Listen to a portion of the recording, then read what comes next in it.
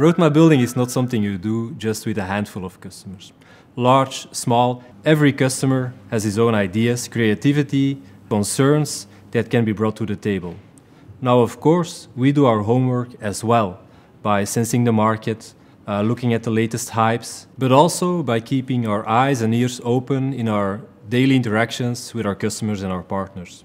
Personally, I really love to read blog posts and go to industry councils, but even more important than that is going into day-to-day interaction with planners, business leaders, up to the CIO level, and hearing what keeps them awake at night, which ideas and contributions they see to our roadmap, and use that as main source of inspiration.